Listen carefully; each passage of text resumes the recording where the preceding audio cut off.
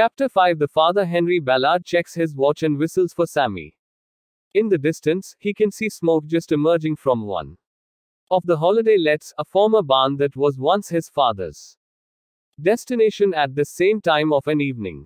The final check of the livestock before supper. Henry still takes the same stroll each night himself, but with a quiet sorrow now. Anna's voice haunting him as he walks.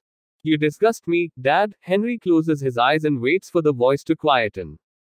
By the time he opens his eyes, there is a stronger curl of smoke from the chimney ahead. It all made economic sense, of course.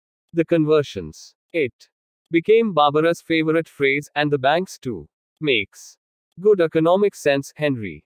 The agricultural success story that was Ladbroke Farm had been 4 generations in the making. It survived the rise and fall of local mining. It survived the changing tastes of the consumer market. It won rosettes for rare breeds. It even branched out into daffodils at one point.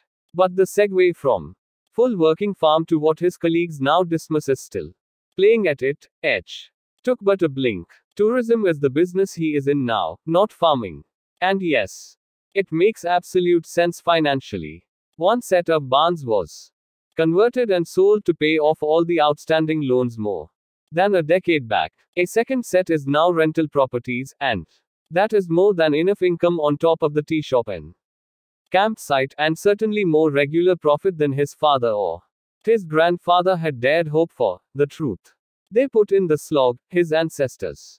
They paid off the bulk of the debts to the banks with blood, sweat, and tears, too. And him. What has he done? He has reaped the rewards. There isn't an evening that Henry Ballard has not felt wretched about that. So yes, he is still playing at it. Messing about on the fringe with his sheep barely worth the feed, and his tiny rare breed beef herd. He has taken this same walk with a heavy heart for years. And now, since Anna, Henry winces again at the memory of his daughter beside him in the car. You disgust me, so what's left now? He says out loud as Sammy nuzzles his hand, amber eyes turned up to check his master's. The dog still sits under Anna's chair every night during supper. Unbearable. Henry pats Sammy's head, then sets off for the farmhouse. He is dreading the evening ahead but has promised Barbara they will watch the anniversary appeal together, so he must not be late. They have talked at length about how to handle this. Worrying about what is best for Jenny, who has perhaps coped the worst of all. The sister without a sister. Only 18 months between the girls, so sweet and so close, especially when they were little. Oh sure, there were fights too, the usual sibling rivalry, but they were always friends by bedtime, often choosing to share a room, even though there were bedrooms to spare. Henry thinks for a moment of how he used to peek through their door to check on them last thing at night, all arms and legs in pink pajamas, curled up in a double bed. That punch to his gut again. Jenny is still not sleeping. Barbara is still not sleeping. He has no idea how they are all supposed to manage it. The Stevie appeal.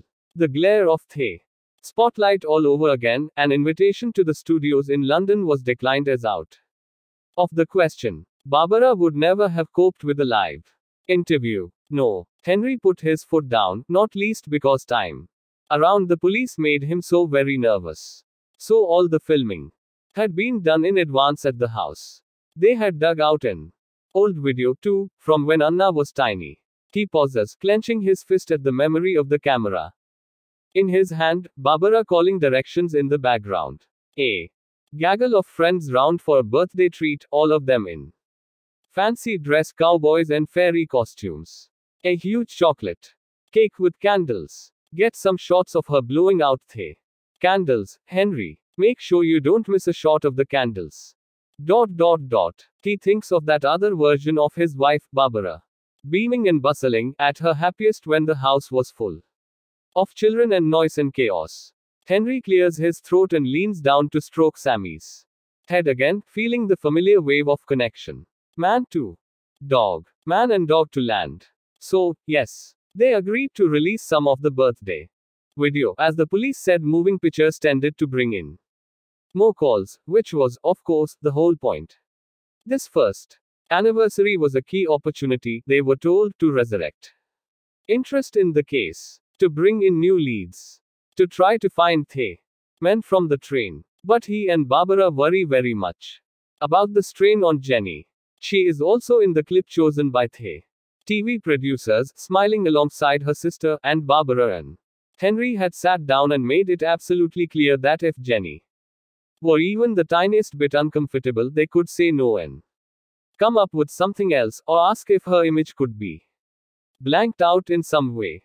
But what had broken Henry was how their elder daughter reacted. It was as if she suddenly saw the slide go on, a window of opportunity in the wretched grind of guilt and helplessness. Suddenly her eyes were shining and she was saying that of course she didn't mind people seeing her in a fairy costume with wings. Dear God, if it might help them find Anna. And then she was off to her room, shouting that he was to follow her. There were loads of old pictures in boxes in one of the cupboards. She would dig them out. And could he call the police right now, Daddy? Loads of really great pictures. Do you remember when we used to fool about in those automatic booths? The gang, me, Sarah and Anna and Paul and Tim. She found an example, the five of them pulling faces, and held it out to him. Henry sucks in the cold air as he remembers Anna in the center of her friends, and closes his eyes.